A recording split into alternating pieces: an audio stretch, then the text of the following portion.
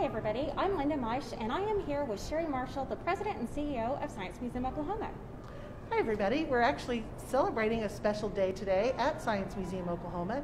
It's Founders Day. That's right, we are so excited. Can you tell us a little bit about what makes this day so special, and most importantly, tell us a little bit about our founder, John Kirkpatrick. You bet, you bet. So this building, Science Museum Oklahoma, whether you know it as Science Museum Oklahoma, Omniplex, or Kirkpatrick Center Complex, it's kind of all the same impact and the same meaning because of this incredible visionary named John Kirkpatrick.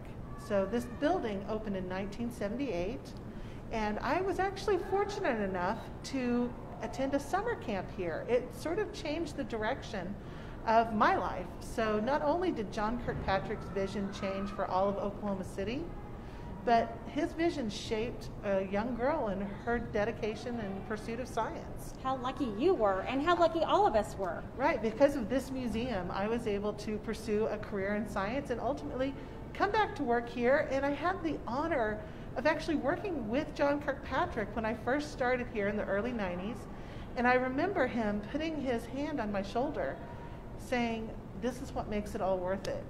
And it was just families and children playing and just all sorts of neat opportunities. So he really saw what an impact it could have for Oklahoma. Well, and didn't he have a special saying that he said something about every city, what was it? So John Kirkpatrick said that every great city deserves a good science museum. And that's something that you and I feel equally passionate about today. Very strong, yes. And so we're going to do something super special today, right? Today we're actually launching Science Museum Oklahoma's Launch Society.